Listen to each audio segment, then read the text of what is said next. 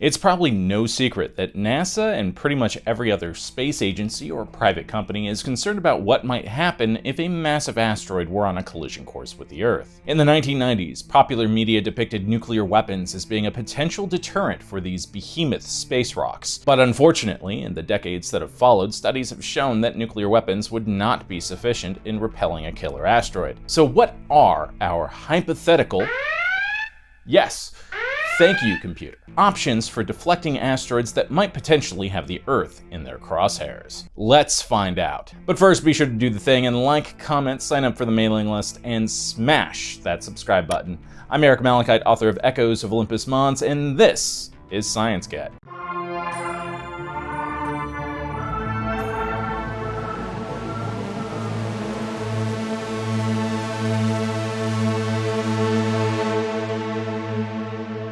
In order to detect an asteroid that's on its way to collide with the Earth, first, we gotta find them. Fortunately, the methods for detecting hazardous near-Earth objects have improved drastically since the early days of the space program. But detection, and specifically early detection, of an asteroid is key to being able to either eliminate it or deflect it. We explain this in our video on NASA's failed impact scenario, in which scientists from multiple countries determined that 6 months would not be enough time to coordinate and organize a mission to the asteroid in order to prevent an impact. But if we did have enough time to act, what would a practical approach to deflecting an asteroid look like? Well, several methods have been proposed over the years, some practical and others right out of science fiction.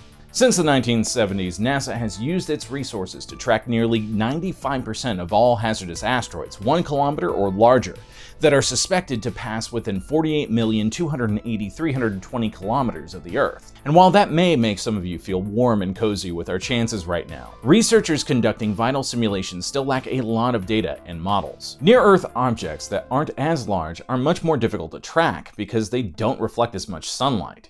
But with the data that NASA and many other organizations like the ESA have, they've endeavored to conduct advanced supercomputer simulations to determine how much of a threat some of these objects pose. We've talked about some methods in the past, one being to use a large spacecraft to orbit the asteroid and slowly tug it off course with its gravity. Another that would use high-powered lasers to vaporize material off one side of the asteroid, the idea being that the heat generated would alter the asteroid's trajectory. But what might surprise you is that NASA thinks that the best method might just be to ram something right into one at high speed.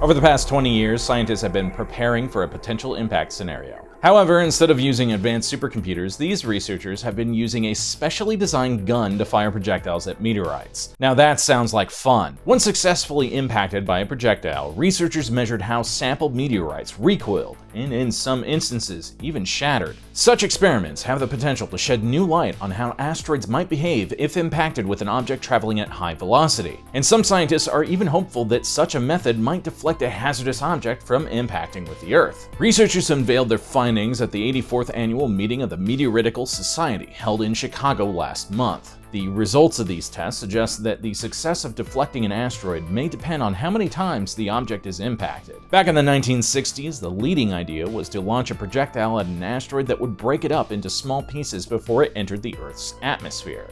But this idea was flawed in that those pieces might still be large enough to cause massive damage to the Earth, rather than burning up in the atmosphere like scientists hoped they would. But as for actually hitting an asteroid in the blackest space, George Flynn, a physicist at State University of New York, Plattsburgh, said this in regard to this outdated way of thinking. It turns out, that's very hard. Could have called that. Flynn and his team suggest that kinetic impact deflections of multiple smaller objects moving at high velocity would be the way to go. And it's kind of easy to see why. If it's hard to hit an asteroid with a single projectile, you would improve your chances by sending many objects. That way, even if a couple of those projectiles miss their target, you still have a chance of success. But also, you have a smaller likelihood of breaking the target asteroid up than if you just sent one large projectile at said asteroid. Kinetic impact deflection would alter the trajectory of the asteroid slightly, and hopefully it would change its orbit enough that it would miss Earth. Flynn went on to say, "It may barely miss, but barely missing is enough." However, meteorite fragments are rare. Over the years, the team has purchased 32 meteorites, most of which were sold by private dealers.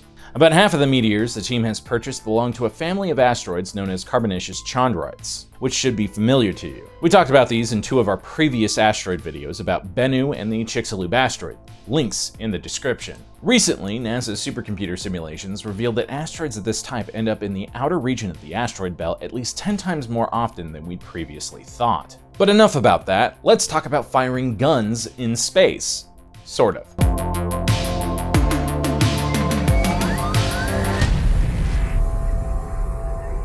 In order to determine how asteroids might behave when being hit with high-speed projectiles, the team looked to the past in the form of a facility that was previously used during the Apollo era of spaceflight. NASA's AMES vertical gun range in California was originally built in the 60s and was used by scientists to study how lunar craters formed. It's capable of firing projectiles at over 6.4 kilometers per second, which puts your standard hunting rifle to shame.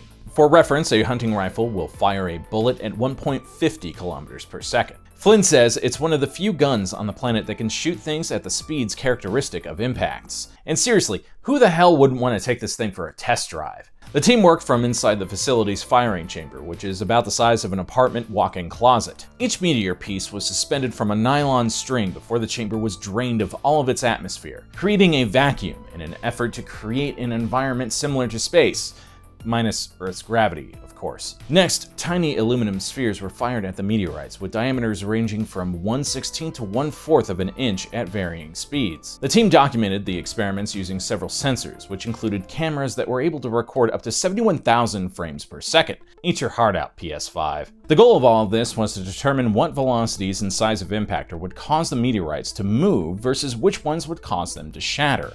As we mentioned before, the team suggests that we would need to use multiple impacts in order to divert an asteroid, especially if the object is rich in carbon. And all of this leads us to talk about DART. What is DART? Well, it's probably Earth's best hope of salvation from a potential killer asteroid. Let's jump in.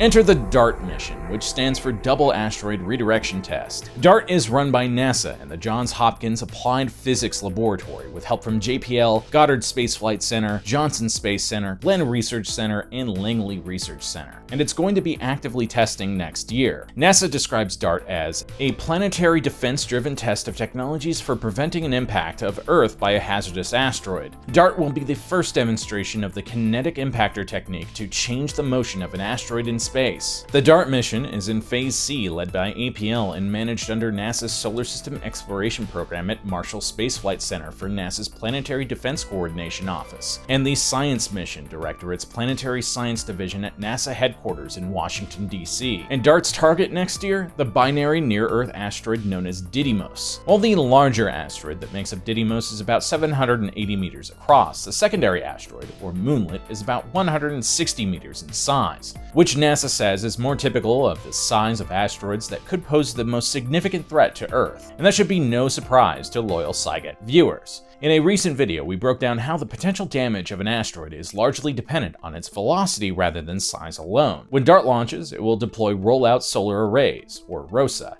to provide the solar power that the spacecraft will need to get to its destination. It will also demonstrate NASA's Evolutionary Xenon Thruster, commercial NEXT-C, a solar electric propulsion system. NEXT-C is a next-gen propulsion system developed at NASA's Glenn Research Center in Cleveland, Ohio. They're basically ion engines, which has me more than a little excited.